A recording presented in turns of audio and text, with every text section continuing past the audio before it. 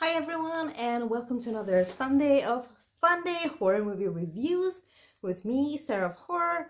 I review horror movies or any type of movies and TV shows and other things I find interesting every Sunday. So today we are continuing with the season 1 of Tales from the Crypt, season 1, the 2 last episodes.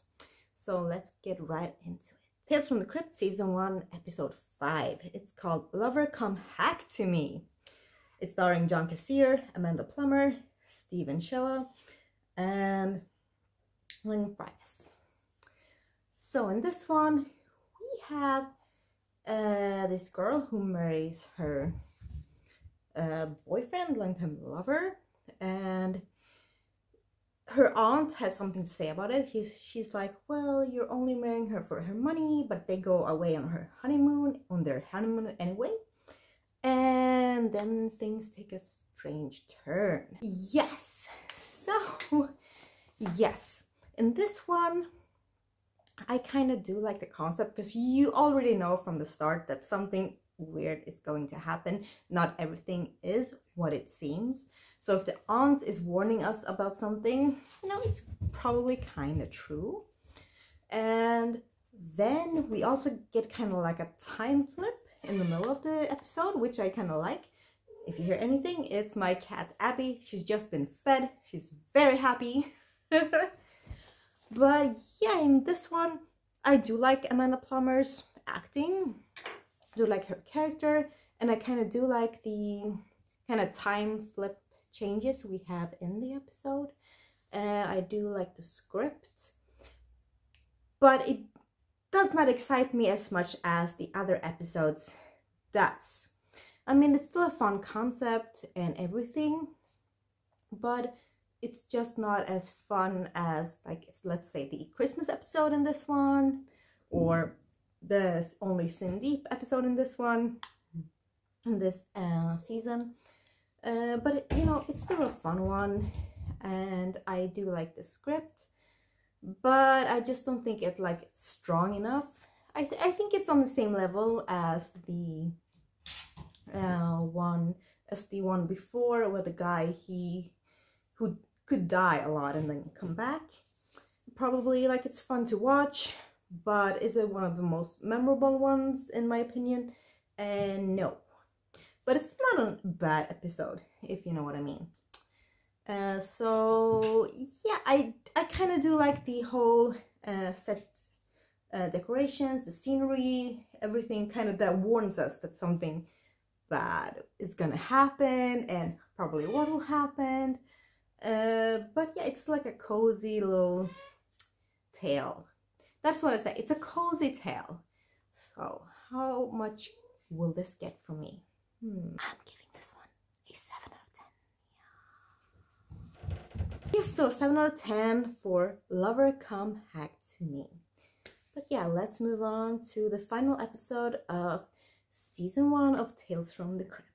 Season 1 final episode of Tales from the Crypt is called Collection Completed. It's directed by Mary Lambert. It's starring John Cassier, Emmett Hyler, Andrew Linley, and Martin Garner. So in this one we have this kind of elderly couple, Jonas and Astrid, and he has been forced into an early retirement, but he kind of gets annoyed by everything that kind of Astrid does, or Asha. I'm sorry, my handwriting is really bad, so I just wrote down a name, but I'm sorry. But yeah, so he's kind of annoyed by everything she does, especially because she takes in a lot of like animals, which is amazing. Love animals, like my Abby, if you hear her in the background. And then there's a conflict there, but it ends in a weird way. Let's just put it right there. But yeah, so this one, like, it takes a while before this gets going. Like, you have to really kind of get into the story. Kind of takes a while before, like, oh, okay, I can understand where this is going. But once you kind of realize what is happening, it's actually really good. It's really good, and you're like, oh wow, okay. And I do like the two main characters. They are wonderfully portrayed and played by the actors. They fully understood the assignment and they really did a really good job. Also, the taxidermy things, just, you know, it kind of adds a really weird twist to everything. And I have to say, I do like the story. I do like the neighbor as well. The neighbor kind of adds some flavor, some spice to everything. And honestly, even though the story kind of takes a while to get going, I still really like it in the end. Like, the end is the best thing about this, because you're like, you're like the cat that is like shocked. You're like, yeah, you're like that. Yeah, you're like, what? I do like the story in this one. I think this is a bit better, in my opinion, like story-wise, than episode 5.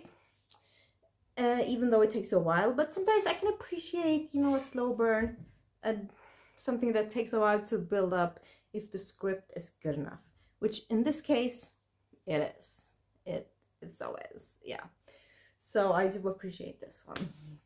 But my question is, why is season 1 only 6 episodes? I wanted to do more episodes from Tales from the Crypt, but you know, we can't have it all. But yeah, so how much will this one get from me?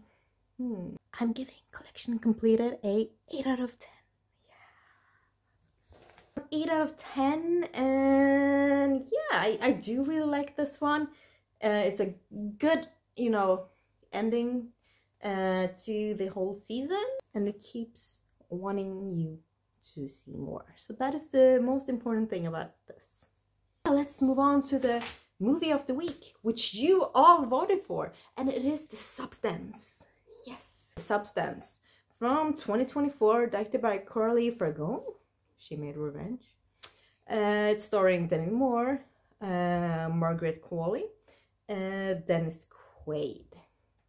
Yes, so in this one we have Demi Moore. She plays this character called Elizabeth Sparkle, and she's kind of aging out, feeling like maybe she needs to look better, she needs to do something to tweak herself a bit, and she kind of takes this black market drug that kind of creates a better version of herself. But of course it comes with, you know, deadly consequences. I've been hearing a lot about The Substance, and mostly that is a body horror. I myself love a good body horror. I am myself currently writing a script for a body horror feature film. So I was like, you know, I need to see this. And of course I love Coralie Fargo. She made Revenge, which is amazing. I love that film, like 10 out of 10. I think I reviewed it on my channel. If I probably have, during my kind of revenge theme, so if I have, you can go and look it up. But I mean, Substance, I went into this, I was like, I expect to see something really strange, weird, freaky, body horror-ish, and you know what, that is exactly what I got. First, Demi Moore, amazing. I loved her in The Substance. This is exactly the kind of role that she needs to portray. She really showed diversity, range, and just every time she was on the screen, I was kind of mesmerized, especially when she was deteriorating, like the film just went on. And man, I was just, wow, I was just blown away by her performance. So Demi Moore, amazing performance, loved it. But I have to say, I can understand the critique of it takes a while to get into this film. It does, because like the first hour you're like, but like, what is really going on? Why am I hearing that this is like one of the nastiest films of the year? And you know, hold on. I wouldn't say it's a slow burn, but you have to kind of get into the story. You have to get into the mindset of the characters. You have to kind of understand what keeps them going, what triggers them, what motivates them to keep on going in this kind of weird situation that they are in. Remember, it's a body horror. So you have accepted it's a world, you know, with body horror, you have accepted this world. So you kind of have to understand why they keep going. And once it gets going, you're like, whoa. You know, I love my gore. I love my weird movies. I love my weird little body horror, body parts like boop, boop, boop, popping up. And that is exactly what I got. I'm so happy. Like, besides that part, I will talk about them later. Just the cinematography, amazing. Like, just the clean scenery of when Demi Moore is kind of in the bathroom, or when the other girl is in the bathroom. So clean, so good. Everything is just crisp, and I love the lights, the scenery, the music, everything. I love the dialogue. Just, this film really hit home in a lot of ways. Like, I could relate in a lot of ways to this film. Even though I'm not quite there yet, but I can see in the future I will be like, you know, I can understand why this character does this or that. And I don't know, it just hit home for me. And also, then of course we have to talk about, you know, the fact that this film is supposed to be like really nasty and gross. Someone who's used to nasty and gross, you know, I didn't find it to be nasty and gross.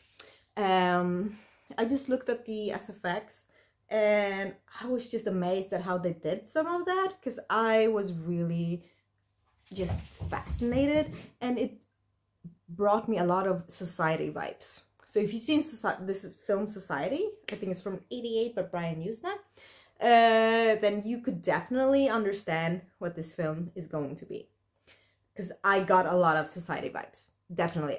When the last 20 minutes happens, I like Society, ding ding ding, and I was super happy. And the last like 20-30 minutes, chef's kiss, amazing. I loved it. I didn't find it nasty at all. I was just happy that it happened. I was like, this is body horror. Like, people who are familiar with body horror know what to expect. So this was exactly what I was expecting, and I got it. And I was happy that I really got it. But I can say that, you know, Demi Moore's performance was just really heartbreaking and really amazing. That is exactly what I want to feel when watching a movie like this. I want the performances to be so heartbreaking that I'm just like, I want to be torn apart by the characters, but what is going on with them. And I don't find a lot of movies or horror movies in this subgenre does that, but this one sure does. And there is my cat. Wow, super happy to get that in this, you know, movie. And all just the SFX, amazing. Just story was really good. And I'm super happy that we have like Coralie, who makes these types of stories and directs these types of movies. So I'm a huge fan, and I wasn't disappointed at the substance at all. I was just super happy from what we got. As I said, the last 20-30 minutes, I was just super happy. Like, everything just came together. The cinematography, scenery, acting, SFX, just everything, the story just came together wonderfully in a beautiful just pot of wonderful body horror-esqueness. And it was just really amazing to watch, actually. So I'm super happy that I got to see The Substance.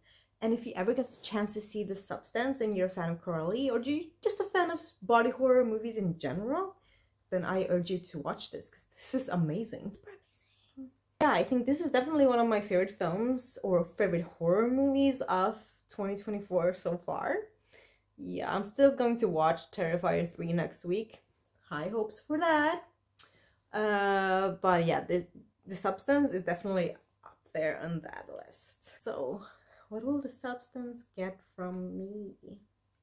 I'm giving it a 9 out of 10. So 9 out of 10 for The Substance. It's a really high grade. I really enjoyed it, and I hope you will too when you watch the film.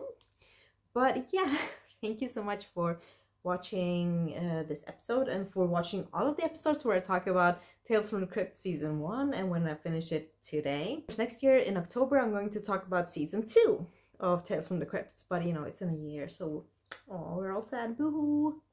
But yeah, so next week I will probably going to review Terrifier 2 because I haven't, and of course Terrifier 3 because I'm watching a preview in Sweden. In Sweden we get it late, but it's still a preview here. And I'm going to talk about Terrifier 3. So I hope you will look forward to that. Bye!